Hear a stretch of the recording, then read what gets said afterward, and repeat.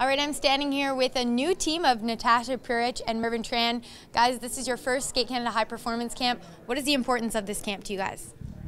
Just to get the experience, see what our teammates are doing, and I guess make sure we're on par with everyone else. Yeah, also just to see everyone skate and not, like, for me it's more of the experience to skate with all the older kids. Definitely. Now, how long have you guys been together? 6 months. Yeah, 6 months. Yeah. So it's obviously very new. Are there anything difficult about learning how to skate with each other, or has it been fairly smooth sailing?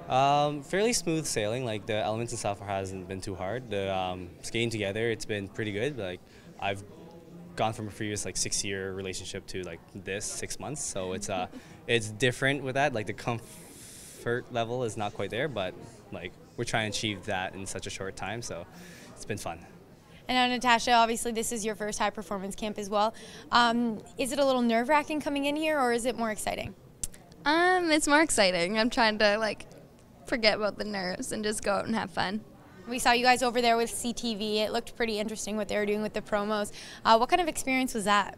It was pretty cool. Like the whole light-up system was really interesting to have that. It was like this tiny little circle, and we had to do an element, which was fun.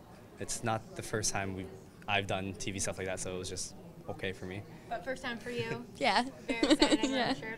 Now, obviously, it's only been 6 months. So, how did you go about choosing programs for this year? For a short program, it was a piece that our choreographer had for a while now. She's been trying to.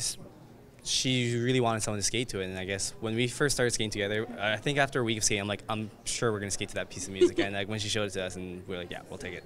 And then for the free program, I don't know how it came to be. Stumbled upon it. Yeah.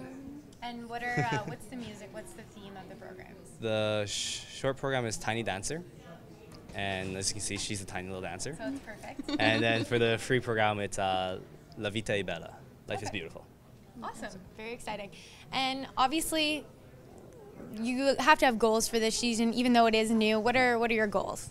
Just to really get as much experience as possible, and to be at the same level as our competitors. We're not here. We don't want to look like the new team that just got together. We want to look like the contenders for the Olympic Games. And if we get it, it's gonna be great. It's a bonus. But that's the thing. It's really just a bonus for us. It's all or nothing. Some teams here are some of them are looking to check out and stuff. And for us, it's just we just started. So if we get it, we get it. If we don't, we know we have lots of years to come. Another 4 years before you can head to the next one, right? All right. Well, thank you guys very much. I appreciate it, and good luck with the rest of the season. Thank you very much. Thank you.